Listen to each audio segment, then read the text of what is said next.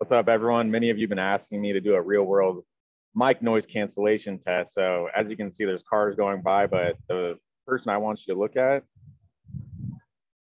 see that guy with the leaf blower? That's been going on all morning. So imagine being on phone calls where that's going on around you, plus the person on the other end is on a speakerphone. So number one, you already can't really hear him, but then the leaf blower guy is going on. So the challenge of hearing someone and being heard is a common theme that we all come across these days. But if you're working at a Starbucks, this is what the headset would sound like, especially if a leaf blower and cars were going on. So if you're using a pair of AirPods, you're going to need to upgrade to a headset like this. Keep in mind, this headset is not yet available, but stay tuned. But check this out real quick. Here's a sneak peek. Look at that. You can take the microphone right off. There's microphones built in.